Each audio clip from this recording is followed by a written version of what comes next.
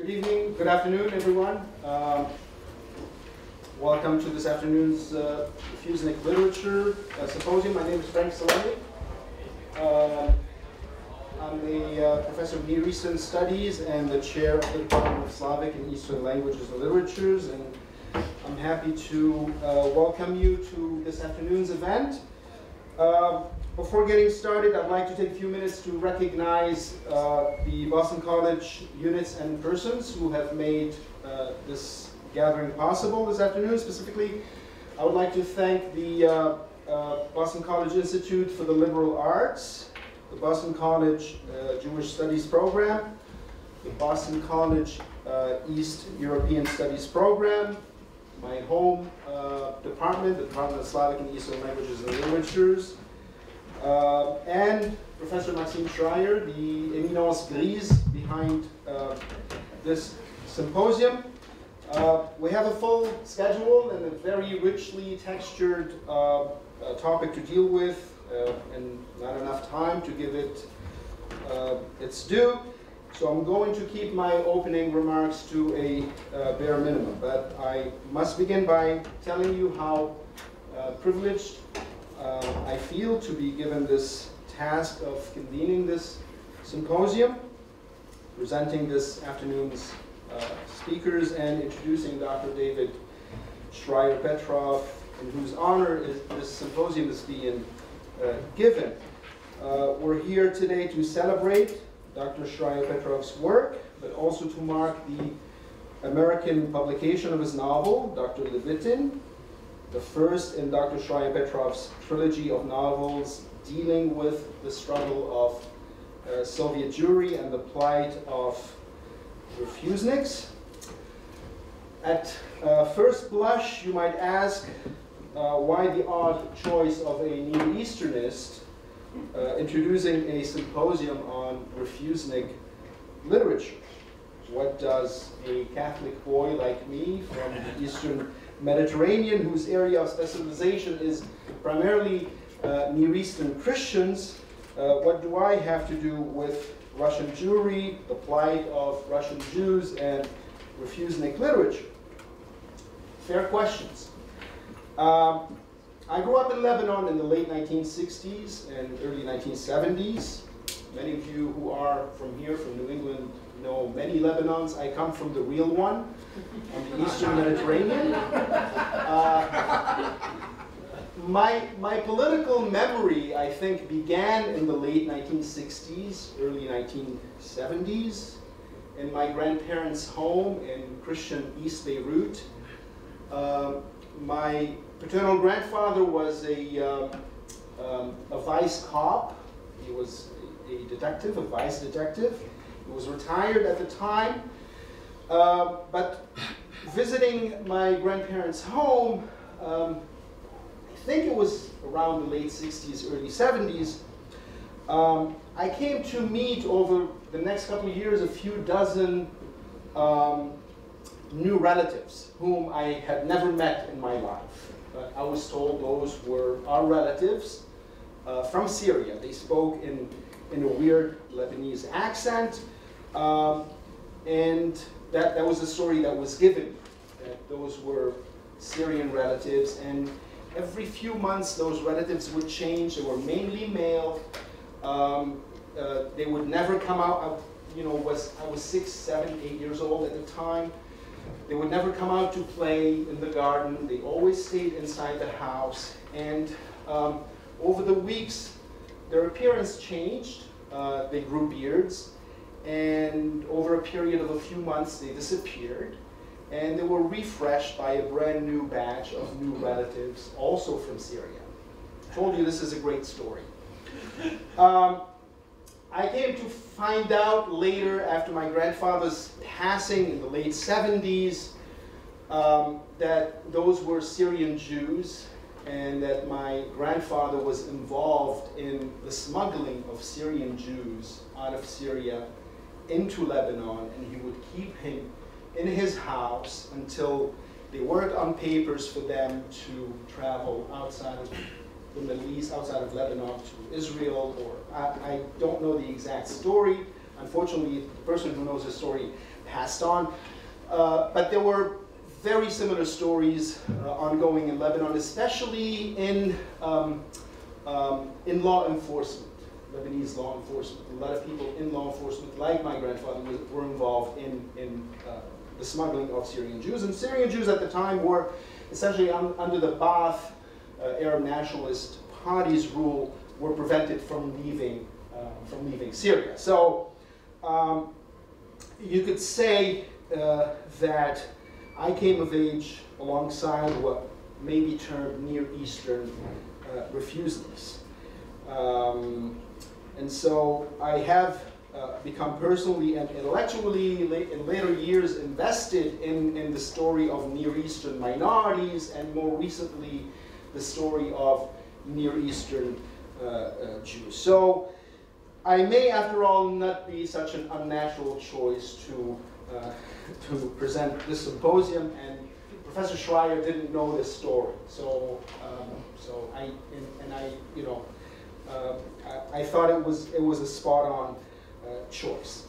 I must add also that throughout my years at Boston College, I've also come to know and admire Dr. Shrayer-Petrov's work through the lens and the pen of his son and translator, Professor Shrayer. To me, as a father myself, who has had a troubled relationship with my own father, I think there isn't a more exquisite, a more lovingly filial recognition of one's father than acknowledging their work and valorizing their contributions in the way that Professor Shrayer does his own father. So I congratulate myself for knowing you both, and your story really, and your relationship it inspires me. Dr. David Shrayer-Petrov is an acclaimed author and medical scientist. He was born in 1936 in Leningrad, St. Petersburg, and debuted as a poet in the late 1950s. After graduating from medical school in 1959, Dr. Shrayer-Petrov served as a military physician in Belarus before returning to Leningrad to pursue both literature and medicine.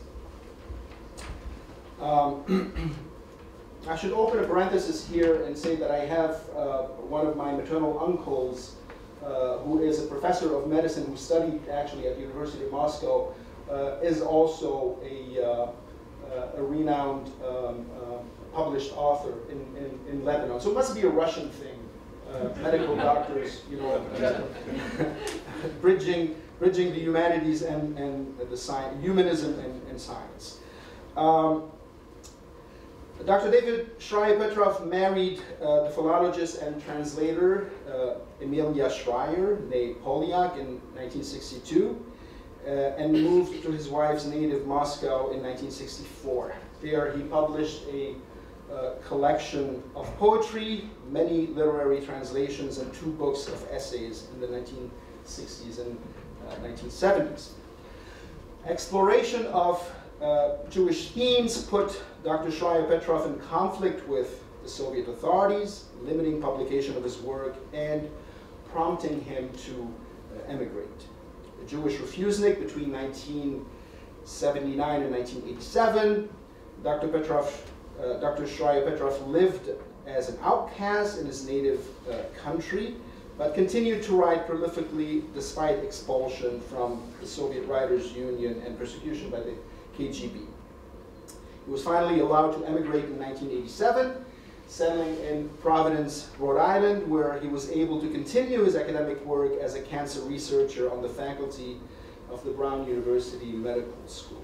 Since emigrating, Dr. Shrayer-Petrov has published 12 books of poetry, 10 novels, 6 collections of short stories, and 4 volumes of memoirs in his native Russian.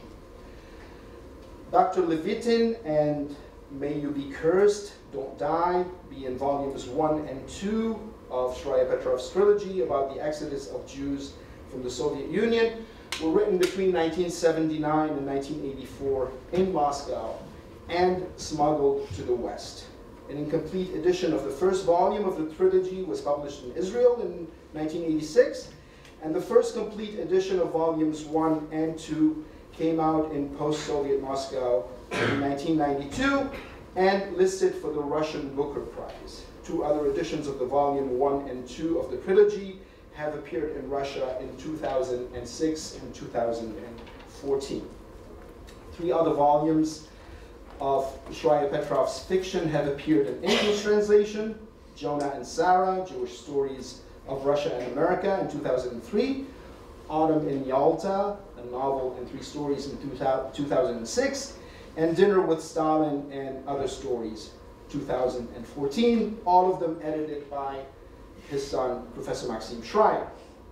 Shrayer-Petrov's works have been listed for a number of other literary prizes and translated into 10 foreign languages. Now retired from research, Dr. Shrayer-Petrov lives in Brookline with his wife of over 50 years, Amelia Shrayer, and he devotes himself to full-time writing. Jews and Russians are, quote, the 2 peoples who are the closest to me in my flesh, genes, and spirit language, end quote. Shrayer-Petrov wrote in 1985, less than 2 years before emigrating from Russia. In a 2014 interview, Shrayer-Petrov commented on his experience as an immigrant writer, quote, most of my recent stories fashion Jewish Russian characters living in America. In this sense, I've become an American writer. I think that I've rooted myself in New England. It has become my second, now my main habitat, end quote. Please join me in welcoming Dr. Shrayer-Petrov. I'm not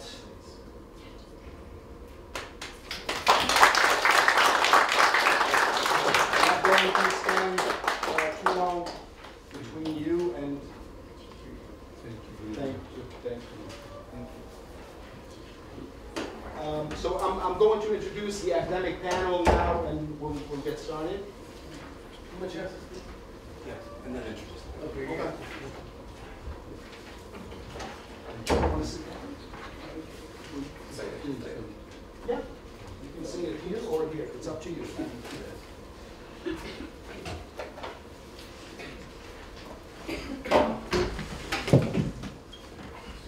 Dear readers, because I look at you and for me you are readers and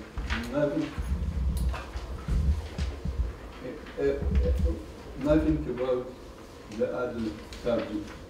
Readers is the person whom I devote my prose and poetry, in spite that all personages, heroes are different, but all of them go through my heart. And I will tell you the translation which we finished with Maxim, Arna and Alexander. It is unusual work because we try to save brilliant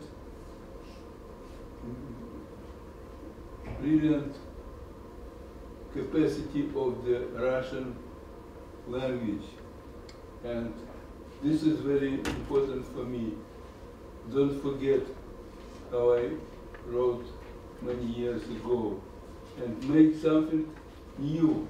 And now my today's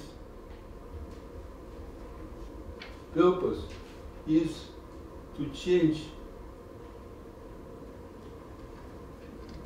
rules and methods of writing prose and poetry in the direction of the 2 languages, Russian and Russian-American language. I am sure that it was the same when Jews came from Europe to Russia. They started form around the Yiddish, the new language. And after 2 generations, they started to write Russian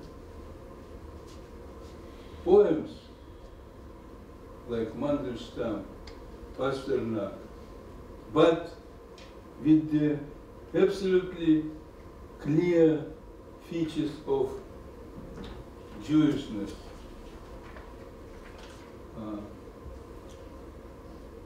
This novel was started in the very unusual situation. In Moscow, that period, the end of 70s, used to live famous professor, I will name him N, because you will understand why. So he was a Refusenik 9 years, and his son was killed in Afghanistan. His wife was in prison for activity. And he was absolutely broke down, absolutely. And I wanted to help something. What can I do? Go to the street and make demonstration? We did it, and we were many times pushed inside the jails. But the only what I could do to write about the people like him, like this former professor, Refusenik. And when I wrote it and gave him to read, before I will send abroad to publish underground, he read it and he became absolutely paralyzed, because he understood that all his life, previous life, he hated Soviet government, he hated Central Committee of Party. They destroyed his family, they destroyed Jewish people who continue to be his friends. And I understood that I have to write novel which defend us, Refuseniks, Jewish Refuseniks, from KGB, from all suppressing powers. So anyway, this writing was spread in the manuscript between the Refuseniks, and in 1986 it was started to publish in Israel. Translation about what we will talk today, it's different translation. It was translated into English by a very talented writers, and they had a lot of time to make it high professional. I want to say big thank you very much, my translators. And especially I want to say thank you to my wife, which did not take part in this particular book, but she was every day with me, and she read after me all pages of manuscript. And we started with my wife very long ago in '62, and translated even Robert Frost, Byron, and some Anglo languages,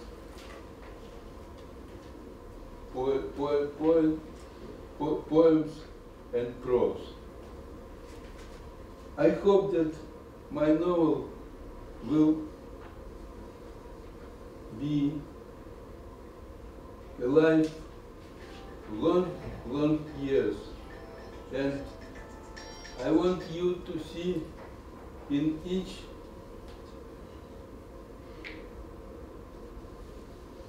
part of my novel my words from my heart to your heart. And thanks again to translators. And Franck, thank you very much also. I wish you to take pleasure today from the reading. Thank you.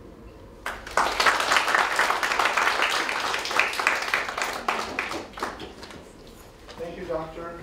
In the interest of time, I'm going to quickly introduce our first panel. Our first panelist is Professor Brian Horowitz. Professor Horowitz is Sisler Family Professor of Jewish Studies and Professor of Russian at Tulane University, a leading cultural historian of Russian Jewry. Professor Horowitz has published extensively on Russia's 19th and 20th centuries. His books include The Myth of Alexander Pushkin in Russia's Silver Age, M.O. Gershonson's Pushkinist, Jewish Philanthropy and Enlightenment in Late Tsarist Russia, Empire Jews, Jewish Nationalism and Acculturation in 19th and early 20th century Russia, and most recently, The Russian Jewish Tradition, Intellectuals, Historians, and Revolutionaries. The title of Professor Horowitz's talk is Jewish Souls, Russian Spirits, Loyalty and Identity in Dr. Levitin and Russian Literature. Our next panel, I'm going to do both this in the interest of time, and our second panelist is Mr. Joshua Rubenstein. He is Associate Director for Major Gifts at the Harvard Law School and a longtime associate of the Davis Center for Russian and Eurasian Studies. Working as an independent scholar, Mr. Rubenstein is the author of many books, among them Soviet Dissidents, Their Struggle for Human Rights and Tangled Loyalties, The Life and Times of Ilya Ehrenberg, and he is the co-editor of Stalin's Secret Pogrom, the post-war Inquisition of the Jewish Anti-Fascist Committee.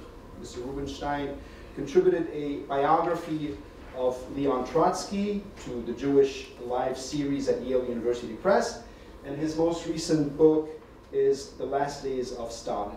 The title of Mr. Rubenstein's talk today is Dr. Levitin, Soviet Jews, and the Thirst for Vengeance. Thank you. Okay, thanks for inviting me. Thank you, Dr. Shraer-Petrov. Thank you, Maxim, Shraer-Petrov. I haven't been called a reader since I left Russia, which I actually quite like the term. In Russian it's very normal. Читательский зал, дорогие читатели, so to be called a reader, I haven't been called a reader in a long time. I like the term, I'm a reader, and I'm proud of it. I think everyone probably in this room wants to read, but you wouldn't be here. So it's a great term. I think I'll start using it in the future. Hey, readers. So, Dr. Levitin belongs to the Russian literary tradition in three main ways. The plot takes place in Moscow, and its subject is a historical portrait of a Refusenik. Could be more Russian than that. It deals with the problem of the individual and society, the Soviet, and treats the subject of literary doubles, so famously portrayed by Galyat, by Gayatkin in Dostoevsky's Vainik, the doubles. So it's all Russian there. The fabula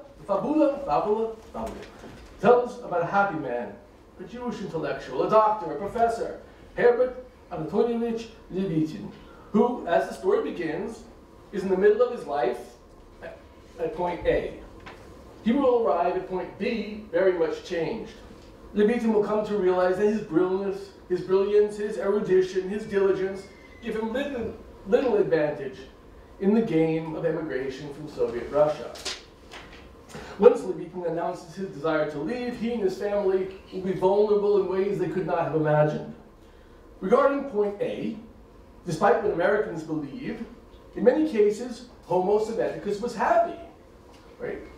She had many things that some of us lack in the United States. For instance, he had a fine and creative job in a nice apartment in the capital city, a beautiful and loving wife, Tatiana, and a healthy and talented son, Anatoly.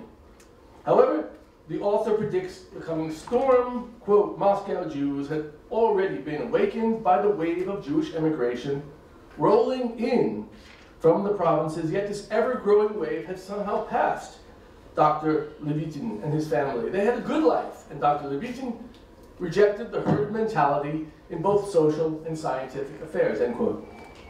Ostensibly, he wants to save his son from the war in Afghanistan, but in time, we, the reader, understand that there is more to it.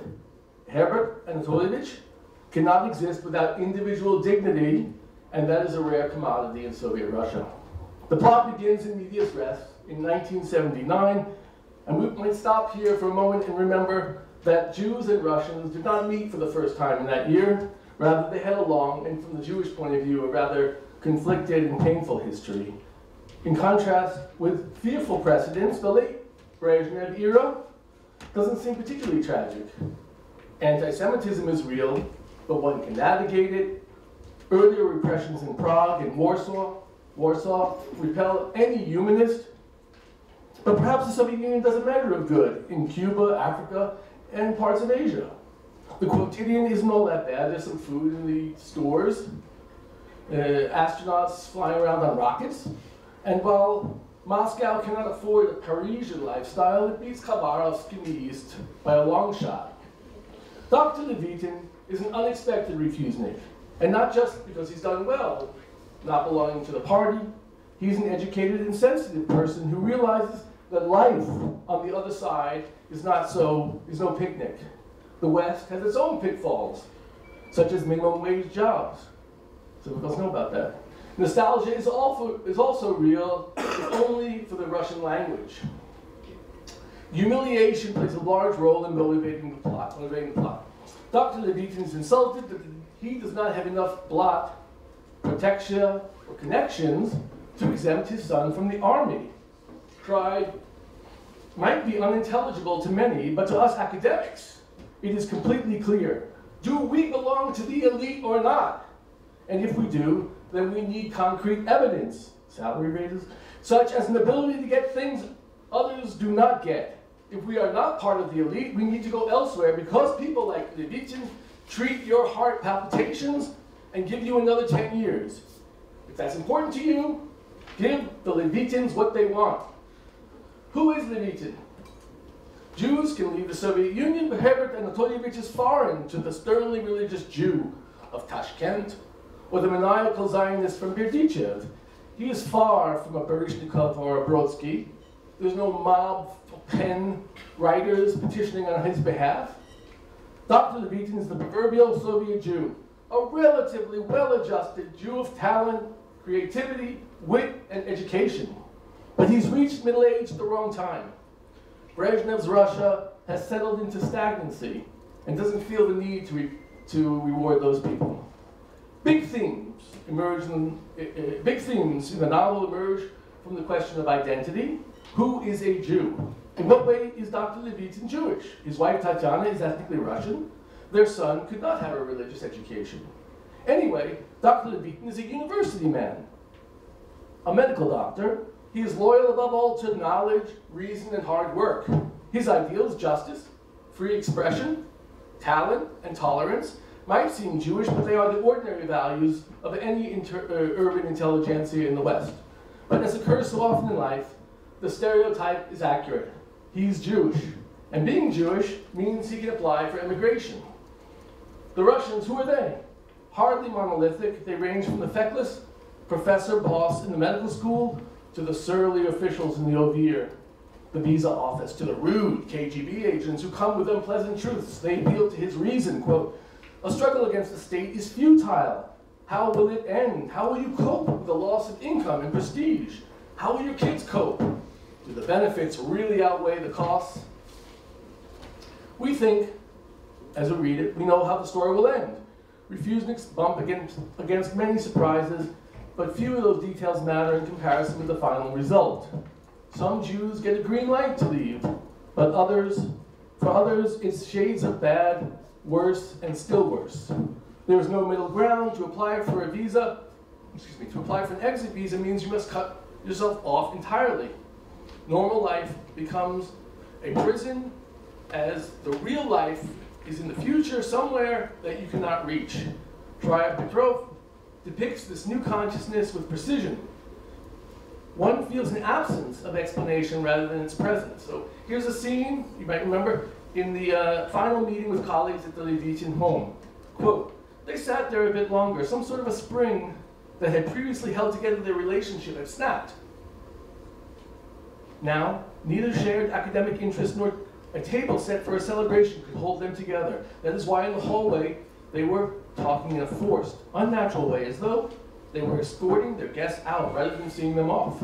This unnaturalness was totally natural. That is, it was at the very core of the Levitin family predicament, and Herbert Anatolievich's colleagues saw it, and they weren't upset with him. Herbert Anatolievich stood there, lost in his thoughts, saying goodbye to Semyon Antipov and Alik Volokovich, telling them that they should come again without waiting for special invitation. And they promised to stop by soon and kissed him goodbye. And through all this, they understood that if there should be an occasion to see each other, it would be an unusual occasion, a difficult one, because the normal, natural course of life was forever taking them in different directions. The break with colleagues is the first break that will lead to the catastrophe. Much of the novel is a description of the descent from place A to place B. Like anyone in this situation, Levitin is not prepared or trained for self-destruction. He never contemplated what it would mean to focus all his energies in a single battle with the state. In time, he's beaten into despair. Šraer-Petrov conveys the pain that resides in his protagonist's cranium. Quote, "This appeals office was, as Herbert Anatolievich reckoned, the last available option, the final line, a dead zone, separating the real life for which he had prepared himself as well as he knew how, and a life controlled by dark, otherworldly powers. Feeling totally crushed, Herbert Anatolievich sat there for 2 or 3 hours, talking to no one and taking no interest in what Dudko and Anishkina said to those who already had their interviews. He had come to a final realization that one could draw no analogies and find no common patterns between so-called real life and the will of dark, secret powers. This had nothing to do with the laws of natural sciences or social sciences. No cruel truth of logic here, nor crafty truth of philosophy. Even religiosity, a belief in the supernatural, idealism, and pantheism as its extreme version, representing an indifference to the individual fates of the human species. Any forms of worshipping of a united idea were alien and foreign to this bacchanalia of principles and deeds." Wow, that's nice. Even the implacable doctrine of monotheism or the childish nimbleness of pagan beliefs was closer to the human soul and at least erected temples for communicating with the gods. None of this could in any way be compared to the surrogates of ethics, law, and justice created in the image of the appeals office. Levitin's brilliance offers no consolation. When a chance circumstance, misspelling, or a misconstrued document causes the rejection of a visa, the wisdom of the centuries evaporates. However, the absence of practical logic transforms Levitin. He becomes one with the hundreds who wait endlessly in state offices in long lines, ostensibly to appeal their applications, but perhaps to ask for absolution or for self-flagellation. Šraer-Petrov conveys pearls of life experience. For example, the adage, no matter how little you have, there's still more to lose. A large part of the novel is devoted to the building up the love story of Anatoly, Levitin's son, and his girlfriend Natasha. Their love exists to be shattered. Levitin's son is killed in Afghanistan. Levitin himself attempts murder by fire. Tatiana, Levitin's wife, will betray him by sleeping with her old village sweetheart, who gave he gave her hope that he could save Anatoly from army service. Is there a genre called the Refusenik novel with its own genre conventions? Maybe. This one has 3 different endings. One is Levitin's demise.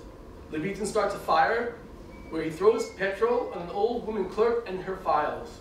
The narrator remarks, Herbert Anatolievich's last sensation was the joy of revenge. Not stealing your thunder there.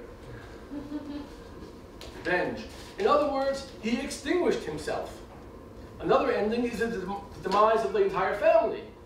Šraer-Petrov draws on Psalm 22, quote, dogs surround me, a pack of evil ones closes in on me like lions, they maul my hands and feet. The last ending mocks Levitin and his fate.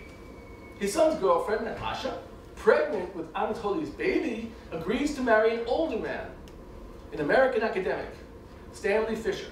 She alone, the daughter of an ethnically Russian woman and a Jewish man, gets to leave Russia for good.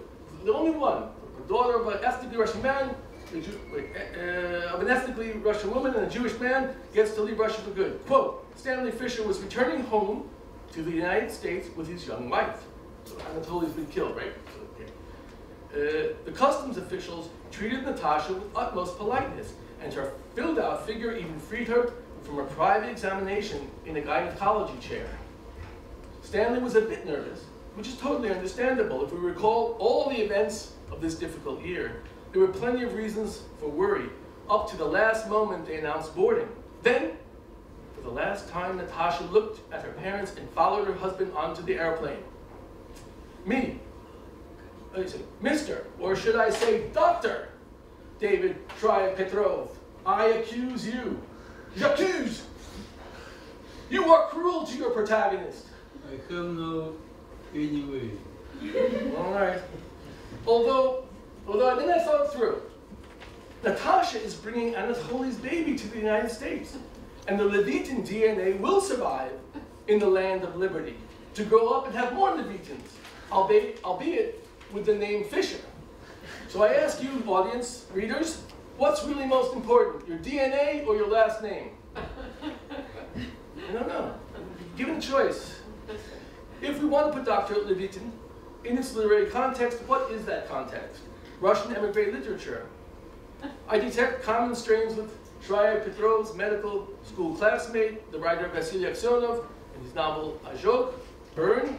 I see similarities with the chatty narratives of Vladimir Voinovich or the stylized narratives of the stories of Sergei Devlin. Dr. Levitin has common elements with these and other, especially on the thematic plane, criticism of the Soviet Union. Incidentally, a lot of people see Kafka here. I see more of Gogol's Nose than with Kafka's stories. Šraer-Petrov has a sympathetic contempt for his hero. That's a nuance I don't see in Kafka. Although the protagonist's long learning curve about his plight reminds one of Das Schloss, the castle. The story of the family ruined, that's more like American writing. Faulkner's The Sound and the Fury, or Albee's Who's Afraid of Virginia Woolf, and in a university like this, I'm sure people are thinking 5 or 10 other possible connections. If the title includes doctor and is set in the Soviet period, a comparison with Dr. Zhivago is unavoidable. The connection is underscored by the theme of individuality and dignity. Both doctors are at odds with their epoch and the repressive state because of their values, which represent bourgeois humanism. However, whereas the last name of the doctor, Yuri Zhivago, associates Pasternak's protagonist with Živ, Žizn, life, Levitin is linked to Lev, Russian for lion, or maybe Levite, the priestly Jewish tribe, or maybe Levitin, as we got in the beginning here. The area of the Eastern Mediterranean where Eretz Israel is located. In any case, his last name marks him as a Jew and a Judean. The Jewish dimension, a relatively small point a small issue at point A, grows larger and larger. Here is how the author describes Levitin when Anatoly comes to share that he has been drafted into the army and his girlfriend is pregnant. Quote, Anatoly came home and immediately went to see his father, Herbert Anatolyevich, who had lost more weight and become even more stooped, was sitting over his books with the look of a tzaddik, withdrawn from this world. No translation there on tzaddik. Misery makes Levitin appear more Jewish. The narrator's Jewish identity hasn't been a secret. The narrator's Jewish identity has been a secret, but the next passage underscores it. Notice that use of Erleb Tereda, who studies literature in this room, a lot of people. Erleb Tereda, sometimes translated as quasi-indirect speech or Kafka's experience speech. So it might be the narrator or Levitin who's speaking through the narrator. It's not clear. Quote, when the Germans broke into the house of my maternal grandfather, an old rabbi, he was reading the sacred books. A tallis draped over his shoulders, swaying and rocking like a Bedouin nomad between a camel's humps.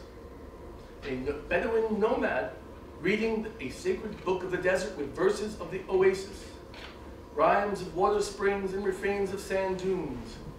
The Germans shot the old rabbi and stomped on and buried the sacred books. The Holocaust, waiting in the wings, was bound to appear, but it has only a cameo role here and an earlier reference to the Eichmann trial. The central focus remains Herbert Anatolyevich. Historical writing, historical fiction is a tricky thing. It's neither historically accurate nor entirely fictional. But it offers something that historical exposition cannot give, the true-to-life experience of a consciousness. What's it like to be a Russian Jew circa the Moscow Olympics of 1980? The history of the Brezhnev-era Jew has not been treated with the same frequency as Lenin's or Stalin's Jews. I understand that Herbert Anatolyevich is not identical with Shrayer-Petrov, but as a game of sorts, let's concede that they are doubles. Now, let us turn to the life texts. I recall from David Shrayer-Petrov's autographically shot novel, Strange Danyarayev, how during World War II he was taken as a child from his Leningrad apartment and spent formative wartime years in a remote village in the Ural Mountains, while his father fought the Nazis on the war front. Their Jewish identity meant little, although his black hair and swarthy skin marked him as different. But like everyone else, the Shrayer-Petrovs bought a piglet, fattened her up during the summer, to slaughter for meat in the fall. The young Shrayer-Petrov and his mother returned to Leningrad in the spring of 1944 after the siege was lifted. He made friends with the local riffraff. The bombed-out buildings made an exciting terrain for adventure and fantasy. The doctor's plot, 52 and 52, created anxiety for his parents, but they weathered it, as did Shrayer-Petrov, who was a senior in high school as the country's Jews feared the worst. As I imagine it, Shrayer-Petrov went to medical school and entered the literary scene during the early Khrushchev years. He was galvanized by the thaw. The information that dribbled out about the Soviet past awakened hopes that change was approaching. When Brezhnev consolidated control in 1964, Shrayer-Petrov was already a young medical scientist and professional writer. Like most of the liberal Soviet intelligentsia, he had too much to lose to make a public scene of the invasion of Czechoslovakia, but he and his friends gave the SSSR a tongue lashing in their kitchens. Although the timing doesn't work out perfectly, the thought of keeping his son Maxim out of army service in the future probably propelled his desire to emigrate when he and his wife first submitted their application in 1979. In contrast with Levitin, Shrayer-Petrov survived the Refusenik crucible and eventually emigrated. He has had a wonderful career, already mentioned, in the United States as a scientist and a writer. His son Maxim didn't die in Afghanistan, but came to America with a native speaker's Russian, and has also achieved a great deal in that little plot of land that we call Slavic studies. Nonetheless, and I only have one page left, so if you're tired of me, you're on your way. Nevertheless, I would like to speculate, why does an author choose as his protagonist failures, suicides, and arsonists? I'm not sure that this is a Russian affectation, but it certainly occurs among Russia's best writers. Take Tolstoy's Poshnyshev from the Kreutzer Sonata. Poshnyshev articulates some of Tolstoy's ideas about sexuality and abstinence, but in a distorted and absurd form. Nabokov liked that game too. The Russian protagonists in such novels as Pinin or Zashita Lushina, Lushin's Defense, are prosaic and even shabby in comparison with their multi-talented creator. In fact, one of the gimmicks of those novels is that the author is linguistically light years ahead of his characters. The same is true for Šraer-Petrov. Levitin has many of Šraer-Petrov's talents, but not all of them. He lacks the creative, or the creative's literary talent, and in that talent, or my reading of it, makes all the difference between the man who buckles under the pressure of отказ, refusal, and one who endures yet another day to live and ultimately leave the Soviet Union. Of course, many people without literary talent left Russia, but the intellectual Refusenik, an individual imbued with dignity and pride, suffered acute pain. That is clear from the novel, his pain and pain. Literary skills belong to the creator, David Shrayer-Petrov, who sits with us today, and not his literary double. On the question of literature and life, as we say in Hebrew, L'chaim, Господин Шраер-Петров. L'chaim.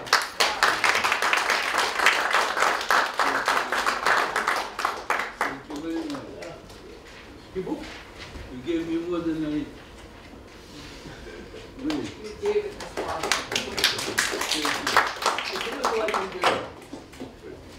Russian literature. We have a handout, so you have it, right? Oh, Josh, there you go. Thank you, great. Thank you, Brian. I'd like to say a few words this afternoon on the theme of Jews and revenge, which is obviously the driving force of the novel Dr. Levitin. During World War II, after the German invasion of the Soviet Union in June 1941, the Red Army mobilized in a very difficult defense. Initially, the country was overwhelmed by the German invasion. It wasn't until February 1943, at the victory at Stalingrad, on the bank of the Volga, in the Urals, thousands of miles from where the Germans initiated their attack, that one could say, the end of the beginning took place. Jews played a prominent role on the Soviet side of the conflict. There are hundreds of Jewish generals and admirals. The leading journalists in the country were rallying the population, both at the front and in the cities, were Ilya Ehrenberg and Vasily Grossman. The leading figure who monitored the Western press in Moscow and had the job of responding to ugly words from Goebbels in Berlin was Salomon Abramovich Lazovsky, whose family regarded themselves as descendants of Sephardic Jews who had been forced out of Spain by Torquemada in 1492 during the Spanish Inquisition. Jews were inventors of armaments on the Soviet side. Since I mentioned the Battle of Stalingrad, when General Paulus on the German side surrendered, he surrendered to a Soviet Jewish officer in a bunker at Stalingrad. I handed out a sheet of two-sided paper. This is an article that Ilya Ehrenberg published in the most important newspaper in the Soviet Union during World War II, Krasная Zvezda, Red Star. This was the paper read by the troops. Ehrenberg was, of course, Jewish himself. He lost family members in Kiev to the Germans. Two sisters of his, one sister disappeared during the German occupation of Paris. Two sisters survived there under difficult circumstances. He also lost his son-in-law at the front in that first summer of 1941. His son-in-law, Boris Lapin, was a journalist for Red Star who was caught in a German encirclement. Now, Ehrenberg's principal job during the war was to convince the Soviet population to hate the Germans, because he understood that the population was not prepared for who these Germans were. They remembered the Germans they had fought in World War I, another civilized people like the Russians caught in a tragic conflict. But Ehrenberg had seen the fascists in Spain, and he witnessed the German occupation in Paris in the summer of 1940 before returning to Moscow. And he understood that that his people, the Soviet people, were not facing Germans. They were facing Nazis. They were not facing another culture, civilized people. They were facing beasts. In order to fight them and defeat them, they would have to hate them. So Ehrenberg wrote these articles, about 2,000 articles in the Soviet press, during a period of 4 years, whose principal theme, which he repeated again and again and again, was in order to defeat the Germans, you must hate them. If you kill one German, kill more Germans. Not a day should go by that you don't kill a German. Now, the second theme of his writing was the fate of the Jews. There is a widespread belief that the Soviet press, the Soviet media, ignored the plight of the Jews during World War II. This is simply not true. The coverage in the Soviet press of what came to be called the Holocaust, and specifically the massacres of Soviet Jews and German-occupied Soviet territory, was inconsistently covered, and certainly did not reach the dimension that it deserved, given that these were Soviet citizens. Of the 6 million Jews who perished, we now believe that about 2.5 million were Jews living in German-occupied Soviet territory on the eve of the invasion in June 1941. This is an astonishing proportion of all the Jews who were killed. And most of them were killed in open-air massacres. Unlike the Jews of Western Europe and Central Europe, the victims were not brought to the killers at Auschwitz and Treblinka. On Soviet territory, the killers descended on the victims, the way locusts descend on a wheat field. Now, Ehrenberg was aware that when the Germans invaded, there was this widespread myth, fueled by anti-Semitism, that the Jews were not fighting. That while Ivan, a Russian name, while Ivan is at the front, Abram is in Tashkent. Abram is kind of relaxing, avoiding service, avoiding danger. In fact, about 450,000 Jewish soldiers fought in the Red Army. And we now believe about 200,000 of them fell in battle. And Ehrenberg was very well aware of that and featured this in an article which he published in Red Star in November 1942. And I want to call that date to your attention. The Battle of Stalingrad began that fall and was one of the initial turning points in all of the war. And so at that moment, that crucial moment, he published this article which got a tremendous amount of attention, focusing on a handful of Jewish soldiers who distinguished themselves. Their fate was brought to his attention. They earned medals. Some fell in battle, others were wounded and survived. But he made a point of saying, of course, the Jews are fighting, and they're dying alongside their Russian and Ukrainian, Belarusian and Armenian comrades from all the different nationalities of the Soviet Union. And his principal theme was, of course, that not only are they fighting as Soviet patriots, but they're fighting as Jews. And they're taking revenge for all these Jewish victims, including many of their own families. So this theme of Jewish revenge against anti-Semitism, against murderous anti-Semitism, is something that played a prominent role in Soviet propaganda during World War II, as exemplified, of course, by Ehrenberg, who was, without question, the most influential journalist on the Eastern Front, and in my view, the most influential journalist in all of World War II on any front. Now what's curious to me when I was reading Dr. Levitin is that it's the third novel I've read in recent years about Soviet Jews taking revenge. And I don't think that any of the authors were aware of the other two as they were writing their book. One book I'll bring to your attention was written by a gentleman here in Newton, who lives just blocks from us here, named Neville Frankel. Neville was born in South Africa and emigrated to the United States, where he had a career in the financial industry. But he likes writing, he likes painting.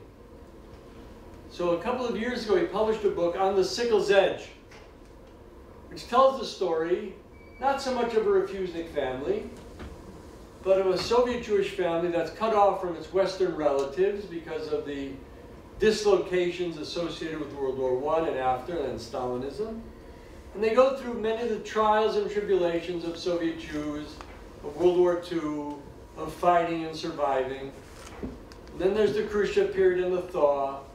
And a young woman who's raised in the Soviet Union becomes a believing Soviet citizen, has an affair with an important Soviet bureaucrat, and then realizes what a monster he is.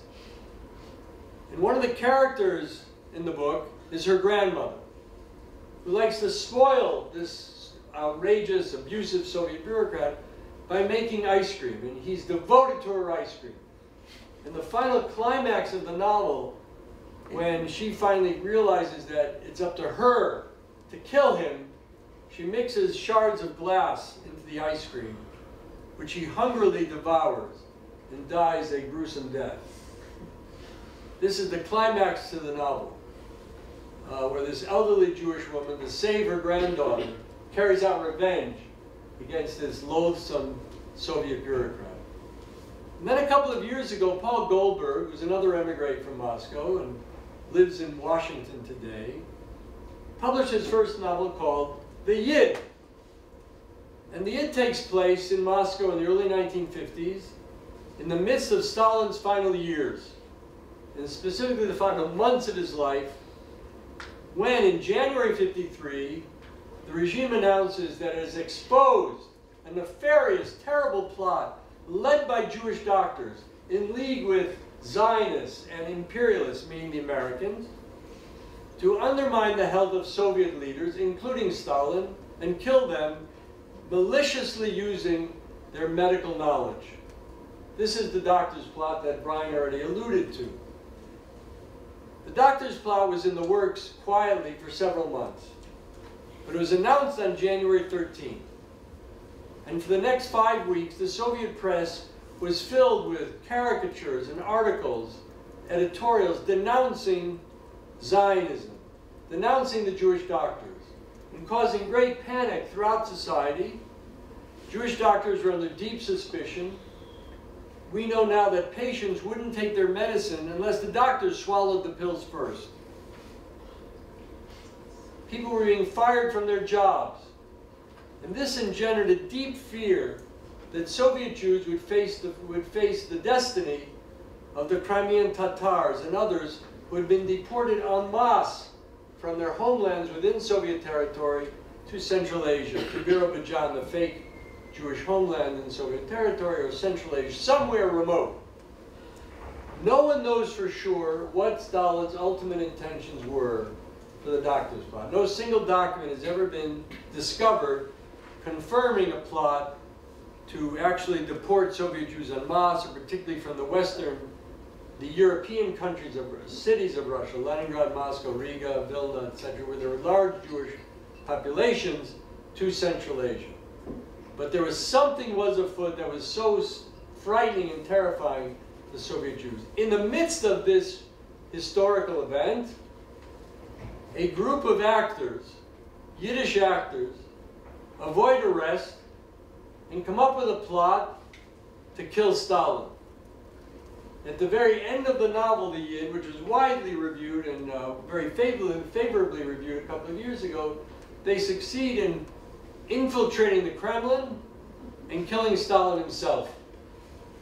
What better fantasy for a Soviet Jew at that moment than to imagine killing Stalin. Now, Stalin actually collapsed on March 1st, which in 1953 was the holiday of Purim. In Purim, we celebrate at this time of year, in February, March, depending on the Jewish calendar, where there's a plot to attack en masse the Jews of Persia, led by King Ahasuerus.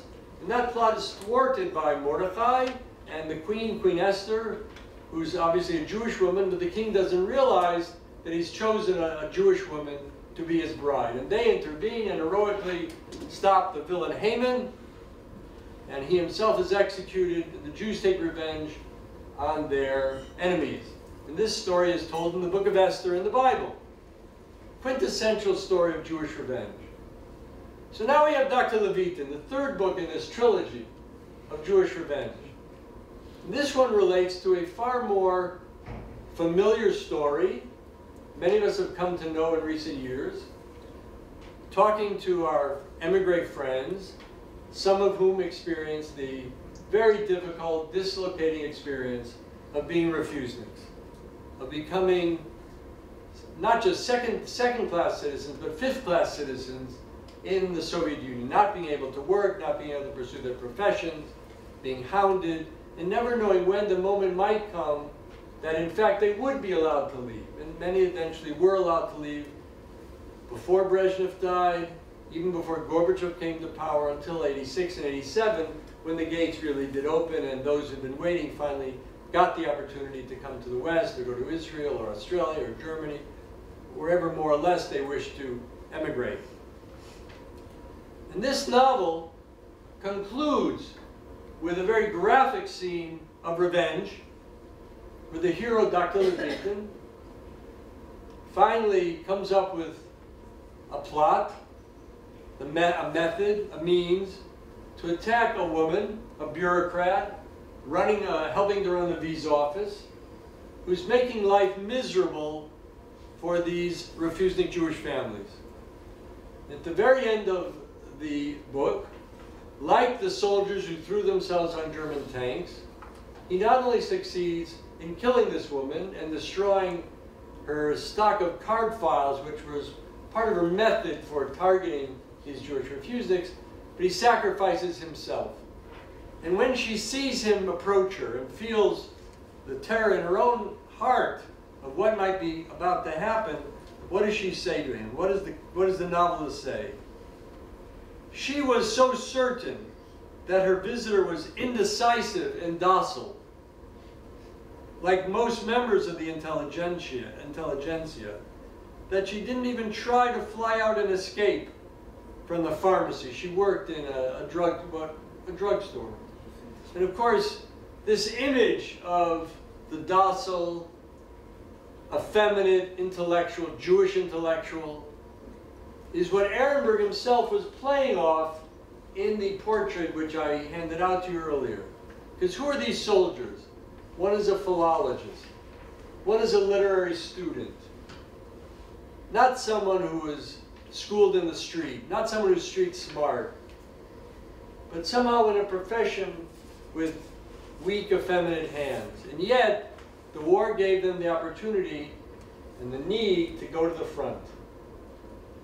So there is a continuum here between what Ehrenberg was writing and the mood he picked up on and celebrated during World War II, which is a real crisis that they all felt and everyone experienced, and what these three subsequent novels, including Dr. Levitin, so vividly captured in their books. I want to assure you, not all Russian Jews or Soviet Jews come away from the Soviet Union with a thirst for revenge. Because the experience of growing up, not only within Soviet society, but within Russian culture, was so overwhelming, was so internalized, that the experience provokes a great deal of ambivalence as well, which is hatred toward the regime and love for the people and love for the culture. And that all has to be taken into account when you read these novels, when you think about the need for revenge, and what prompted that. So I think that's all we need to think about when we celebrate the publication of this wonderful novel. Thank you.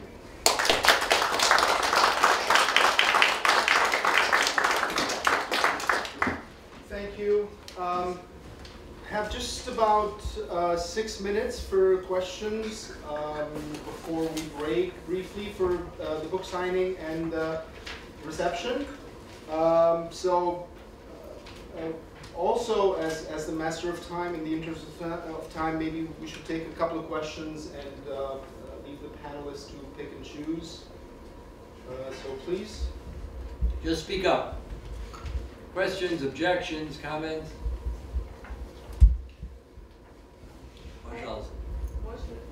Actually, may I? He's running the show. Let's take 2-3 questions and then it's not actually a question, it's a comment to reinforce something that Brian was saying. I found it fascinating that you drew this distinction between the author and the character in a novel, the fact that the character in a novel doesn't possess the artistic or creative gift, because as I was rereading it and tracking all of the literary references that the novel just teems with, it says at some point specifically that he always sided with Bazarov, the character of Turgenev, who is all about being this sort of empirical, science-minded person who has no room for poetry or any kind of elevated metaphorical thinking. So I think the novel actually very consciously emphasizes the fact that he sort of sees himself, he fashions himself to be a man of science and has no space in his intellect for this kind of creative thinking. Or romanticizing. So thank you, that was a wonderful question. Let's write a paper together. Yeah, let's do it. Any other comments, questions? I have a question. I'd like to know whether you think that Jews who stayed in the Soviet Union, not immigrants, if you could ask, have as much revenge or would be willing to express that much revenge, still being within Russian culture. If I may piggyback also on, I have a question. Please, go ahead. Sort of theological nature. Revenge, I'm thinking here, suicide, revenge and suicide at the same time? Sure. Go together. So how common is this in Jewish tradition? I mean, in Muslim, in Christian tradition, there's no such thing. I mean, martyrdom is sort of a passive thing. In Muslim tradition, martyrdom is active. How is martyrdom interpreted in Jewish tradition? Well, suicide is a sin, but self-sacrifice and martyrdom in the face of the enemy engenders respect.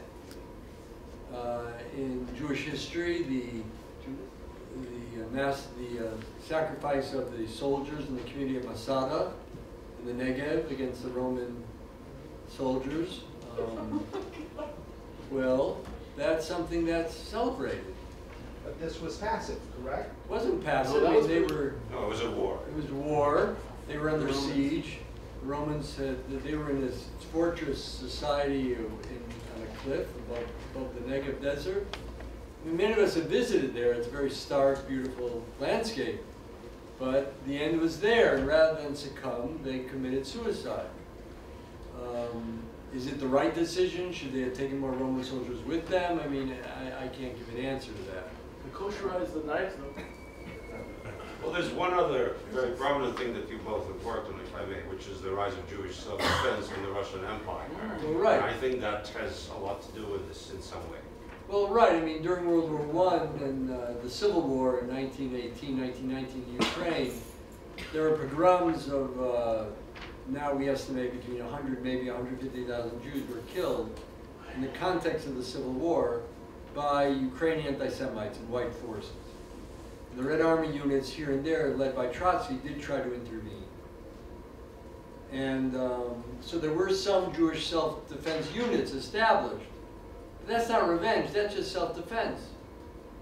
The Jews of the Warsaw Ghetto, there were Jews who rebelled and helped destroy the camp at Treblinka or Sobibor.